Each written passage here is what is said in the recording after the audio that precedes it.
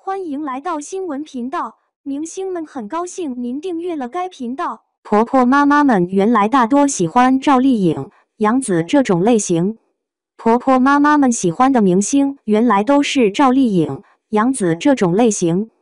在婆婆妈妈们群体中，似乎国泰民安脸更受欢迎，例如赵丽颖、杨紫这种，就是脸型圆圆，脸上有点肉肉的那种。用他们的话说，这种脸喜庆，旺夫又旺家，不知真旺还是假旺，但这种脸型在婆婆妈妈群体中确实更受欢迎。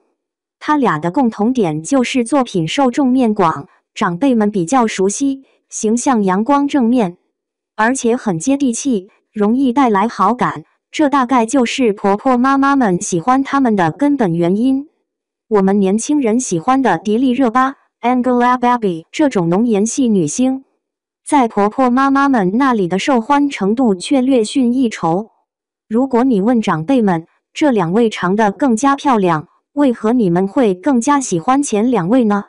长辈们大多回答是她们确实更漂亮，但觉得不如赵丽颖与杨紫这种更容易让人亲近的感觉。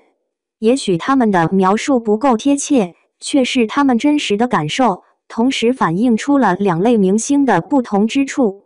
如迪丽热巴、杨颖这种浓颜系女星，被称为女神更加合适，她们长相十分惊艳，可以称得上是第一眼美女，就是一眼望过去就感觉很美很美。而且她们更有时尚度，从长相来说，她们带点混血感，更受年轻时尚群体的追捧。相对来说，她们过于洋气，看上去就不接地气，所以给人的亲切度就要低。大家喜欢平易近人、国泰民安脸类型的女星，还是喜欢时尚惊艳女神范的女星呢？